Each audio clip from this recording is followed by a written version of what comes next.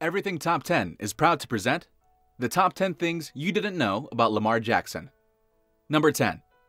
Jackson was the first and youngest Louisville player to win the Heisman. The Heisman Trophy is considered by many the top individual accolade for any college player. To underscore just how big a breakout star he was, he became the first Louisville player to ever win the Heisman, and the youngest at just 19 years, 337 days. Number 9. He was under-recruited coming out of high school. As big a deal as he is right now, one of the true breakout stars of the new generation, he was only considered a 3-star recruit in the 24/7 Sport Composite rankings. Unlike other stars who are often recognized pretty early, he only gained proper notice late into his junior year when he won the Heisman Trophy in 2016. Number 8. Jackson is notoriously media shy. It could be a factor of his upbringing or just his personality, but he is notoriously media shy. As the face of his team, he had to enlist the help of reporters and undergo special training to be able to face the media as repeatedly and confidently as was required. He lives most of his life off the cameras too. Little is known about his dating life apart from the fact that he has a girlfriend, something he revealed rather inadvertently in a conversation with reporters about his teammate Marquise Brown, one of his friends on the Ravens. Number 7. He started his high school career at Santa Lucia's High in Lantana, about 60 miles north of Miami on Florida's East Coast. He, however, left at some point after his freshman year, reportedly for a school where he was guaranteed the starting quarterback role. He moved to Boynton Beach High, where the coach quickly found a role that fit him. Number 6.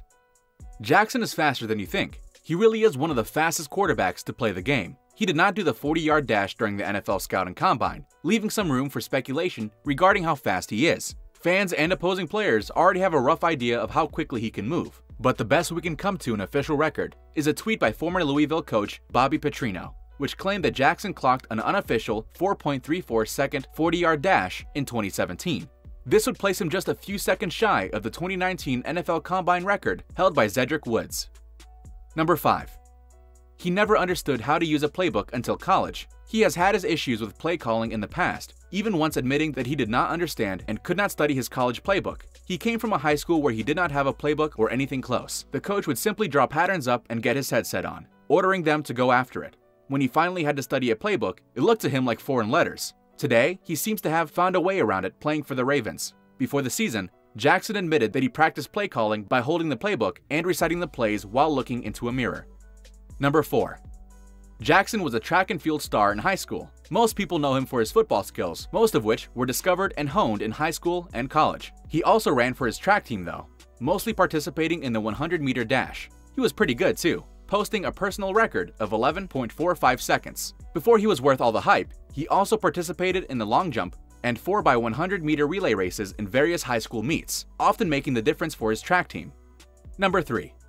His mother is his manager. He has always had a special relationship with his mother. He, however, surprised the NFL world when he made the rather unprecedented decision to forego traditional agent representation and make his mother his manager before being drafted.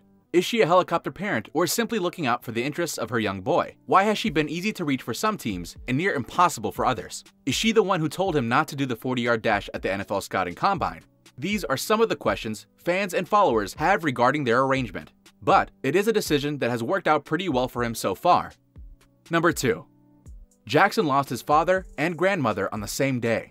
He has been very secretive about his family and his past. In fact, apart from news about his mother, very little is known about his family life. However, one small detail about his family is that his father died in a road accident when he was 8 years old. He unfortunately also lost his grandmother on that same day.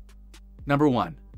He is friends with rapper Kodak Black. He grew up in Pompano Beach and went to elementary school with rapper Kodak Black, who has had his fair share of media attention in the past few years. Kodak Black has even attended some of his games, including the game that saw Jackson lead the Ravens to win the AFC North title.